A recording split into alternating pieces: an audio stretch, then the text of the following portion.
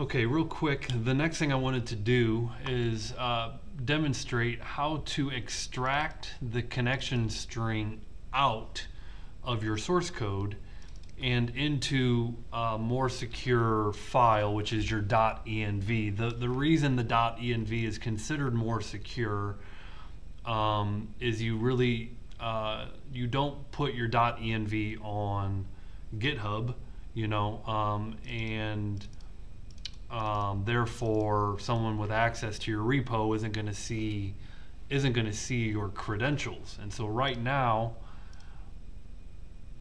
our connection string is line 6.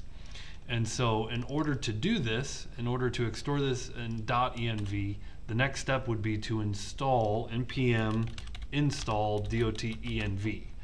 So that's step 1. Go ahead and install .env. Now if you see here, I already did that, right? I installed .env and I get the version 16.1.4.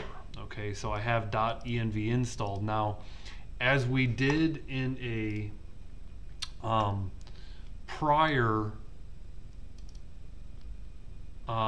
video, we have to create a new file that's literally called .env. So you'd go here, new file, type in the period env and hit enter. I've already created that file, so I'm not going to create that file twice. And then you have to bring in the .env into your JavaScript file, and this syntax is a little bit different. And so I'm going to import star. We did this in the first week, .env from .env. And then you say .env.config.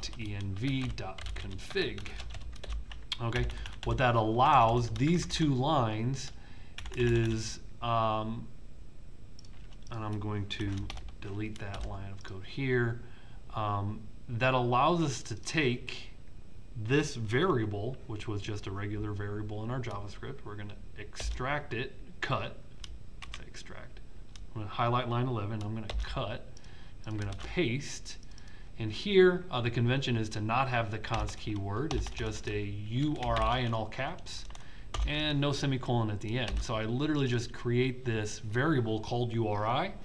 It is a environment variable now, and we have access to it. Now notice this variable lowercase URI no longer exists. We have access to it through this line of code here. Process .env, and then now I can hit dot, and this is where you type in the name of your variable.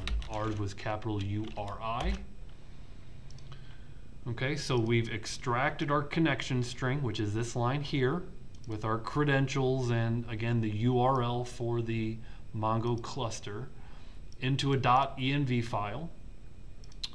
We imported .env into our server .js, our index.js JavaScript, and we replace the variable with process.env.uri. And if this is all up and running, we can run node index.js and still hit our database. So that is extracting the connection string out of the source code. Just a quick one-off, and you know what's about to our next video. My next video will be a little bit more of a lecture on tying this all in together.